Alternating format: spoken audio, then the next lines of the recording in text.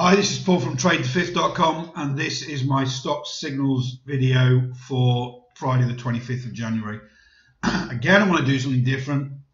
I want to look at multiple time frame strategies, looking at a signal that we've got on Facebook on the daily time frame, but bearing in mind that the earnings for Facebook is on next week on the 30th of January.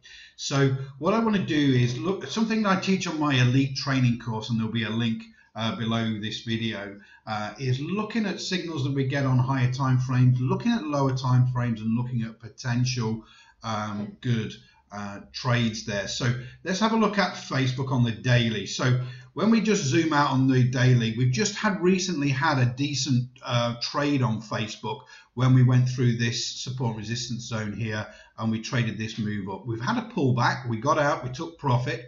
Remember, we're trying to look at trend reversal trades on Facebook now. Now we've broken out of this channel. So yesterday we had a bullish day. We rejected the lows, this green candle here, and our black box breakout indicator gave us a signal. So it's found support at our EMA cloud, bounced off that support level yesterday with high volume because we've got a green candle, therefore giving us that entry at 148.40 with a stop loss 140.56. Now, great if we wasn't near earnings, but we've got to think that to ourselves that next week on the 30th of January, we've got earnings after the market. So next, we've got to think about what we're going to do. Is there a time frame with looking at this pullback here for a potential trade with a tighter stop and entry? So initially we know we've got some bullish momentum building here on the daily time frame, but we don't want to be in this too long. So we can't really trade this off the daily time frame. So again, this is the Thinkorswim platform. I've just used the black box breakout indicator because we've got the signal from that with our watch list, and it just comes up. So I look at now on the 4-hourly time frame in the middle here. So we've had a Wave4 pullback intraday, but the 535 isn't quite right. The stochastic here isn't crossed over in the oversold zone, so we've got to go down another time frame. So when we look at the 60-minute time frame, we're looking pretty good here. We've had a Wave4 pullback. On that pullback that we saw on the daily, it's pulled back into our high probability zone. So this is the green zone set. It's an 85% probability it's going to go on and make that new wave 5 high.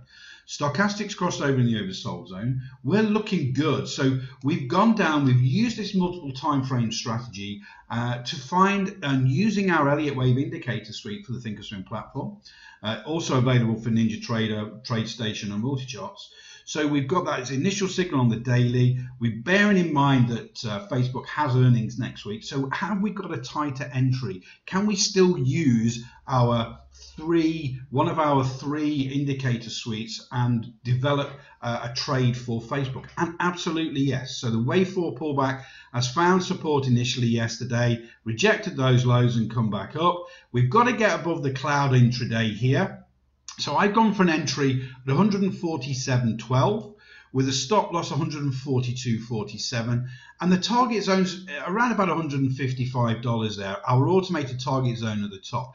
Bear in mind, if we do trigger today, we're going to swing it over to next week, but we don't want to be in this trade before the earnings. So on the 30th, after the markets is earnings, so if we're still in this trade, we've got to look to take profits. Now, everything's stacking up. We've got a great signal from the daily time frame. Again, on my elite training course, I teach this multiple time frame strategy using our indicator suites really to look at these stocks and look for good entries. So this is a great intraday swing.